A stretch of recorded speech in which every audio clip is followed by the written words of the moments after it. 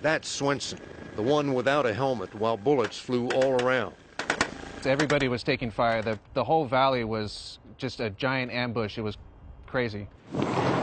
Sergeant Kevin Durst of the California National Guard was crew chief of a medevac helicopter which flew into that Afghan valley more than 4 years ago. Both he and the pilot recorded the battle with cameras attached to their helmets, producing this dramatic video which only now is coming to light. Durst first spotted Swenson from the air. We saw him because he laid down with a panel marker. It's a bright orange panel. He was laying on his back and it was on his chest so we could see him.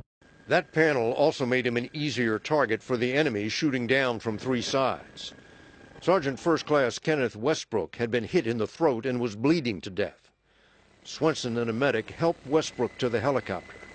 Then, amid the hell of combat, something beautiful happened.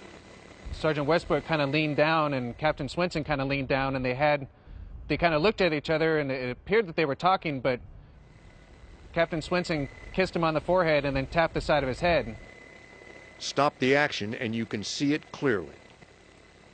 It was the brotherhood. It was your buddy is getting put onto a medevac helicopter, and you're going to have to wait to see him for a couple hours. He's going to go back to the hospital, and when you're done with your battle, then you'll see him.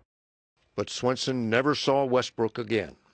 The medevac got him to a field hospital in time for a life-saving transfusion, but 29 days later he died of complications.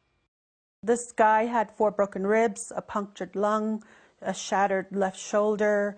He had a shot on his neck, which went through his aorta, so he was bleeding pretty heavily. His widow, Charlene Westbrook, did not see this video of her husband's final battle, did not even know it existed until the medevac crew presented it to her this spring. The first time I watched it, it was so emotional, and I cried. It was the hardest thing to watch. After loading Westbrook aboard the medevac, Swenson went back into the battle. When Durst and his medevac team returned to pick up more casualties, they found Swenson further up the valley, even more exposed to enemy fire, aiding wounded Afghan soldiers and searching for 4 missing Americans. He did things that nobody else would ever do, and he did it for his guys and for everybody on the ground to get them out. Durst's medevac left before Swenson performed his final act of courage, going forward under fire to recover the bodies of those 4 missing Americans. The Army's official account makes no mention of the kiss Swenson gave his doomed sergeant.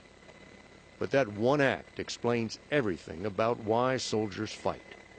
They fight for each other.